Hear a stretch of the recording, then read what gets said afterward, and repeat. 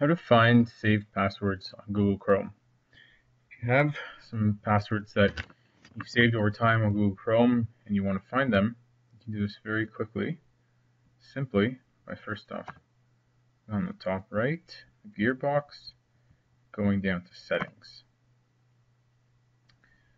Once you're in settings, scroll down and find show advanced settings.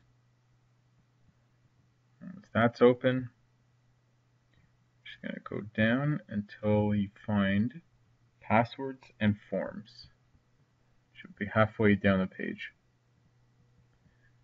And here you'll find a link that says manage saved passwords. Click on that and you'll see all your passwords that you've ever saved are all in this little chart. Now you have each website in the first column.